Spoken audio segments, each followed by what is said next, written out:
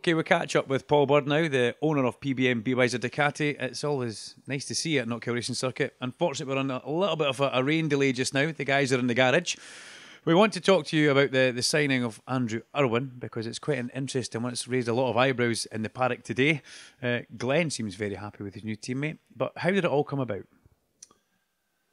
Well, after Shane picking the injury up, obviously we needed a replacement rider for the rest of the year. And so, obviously you've got to look at the youth coming through, and all the guys always come through from the smaller classes. So we're looking at guys who knew the circuits. You know, we've got to come to places like Knockhill, which is unique, Thruxton, which is unique, Cadwell Park, which is even more unique.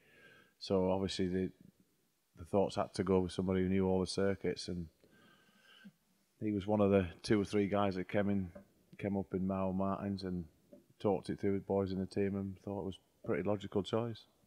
Obviously, if you've got Glenn, now the emphasis must go towards Glenn for getting him into the showdown, but, you know, to keep him happy.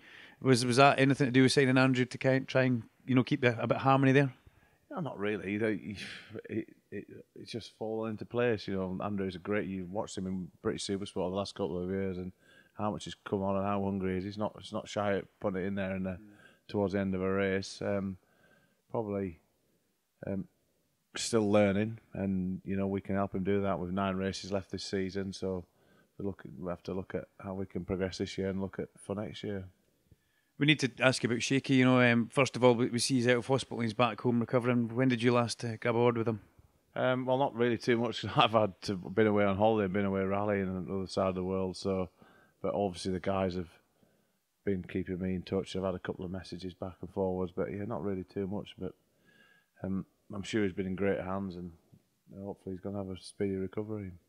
So you go from this Knockhill test, then you're down to Snetterton, then obviously back up into Scotland to Knockhill. And the Knockhill round, you say it's always an important round for you guys. You know, you always like to come here and perform.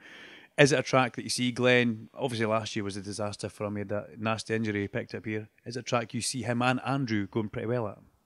Yeah, I think so. It's a track that's always served us well as a team. We've had great results here over the years, and as being a northern-based team, we want to perform well in the north. So it's been a great circuit. The Ducati works quite well here, so you're always keen to come here. It's great, and the fans are fantastic when you get into Scotland.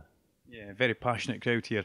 And I want to ask you about your rally now as well, though, because I have seen you away in Barbados. I do follow you on Twitter and that, and you just showed me a video clip there. You know, you're up against some hard-hitting cars out there. Are you enjoying the rallying again? Yeah, definitely, but it's been difficult of late. I've had 3 rallies in 3 weekends, so I could do with a bit of time off, to be honest. I had to sacrifice going to watch my son race in Monaco, which was a big choice, but I still love driving, leading the British Championship, so still life in the old dog, yeah. And you're a bit of a music fan as well. You were racing Ed Sheeran last night. You weren't really meant to say that. I was actually forced into going to Ed Sheeran last night.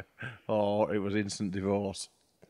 I don't know, I saw you coming in with Ed Sheeran bag and scarf today. Listen, it's been great catching up with you. We'll hopefully get the guys after they've been out there on the new Knockhill track surface as well. And as ever, thanks for bringing us inside this lovely truck. You must not listen to him about Ed Sheeran because it's definitely not true. It's all true. It's Ed Sheeran.